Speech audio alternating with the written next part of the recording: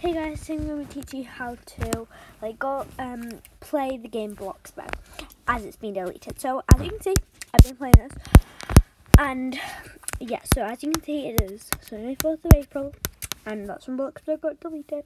So you're going to go into one of your friends' account who have a Game Pass, like here we are, and then you're going to press the three dots.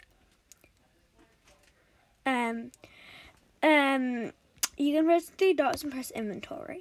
Then you're going to go down to Game Passes, and you're going to find some of the Bloxburg Game Passes. You're not going to press the creator, you're going to press just Game Pass. So here it is. And then, as you can see, use this Game Pass and welcome to Bloxburg. If you click that, it'll take you onto this, and you can play it. And then once you've played it, it should be on your recently played.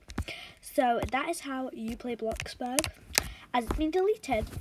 Hope this helped. So yeah.